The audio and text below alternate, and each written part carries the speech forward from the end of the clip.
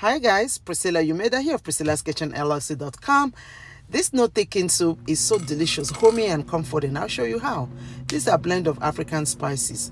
So roast that over open fire and then put it in a mortar. Now pound it with some pesto. Here you go till it's crushed. Boil it into water. Add some onions, some scotch bonnet for heat, salt to taste as you know it. Crushing some Norco bouillon, or you could use any other type. You could use chicken stock instead of water, but I prefer it this way. Cover and bring that to boil. Now once that is boiled, stir to combine. Check for seasoning. Add some crayfish. In this case I also have some washed snails, some dry fish or smoked fish, and then some stockfish bits. Cover and cook that for about 15 to 20 minutes, and it would reduce and thicken. It's a white soup that is unthickened and is delicious. This here can be used as pepper soup, or I love gari with this.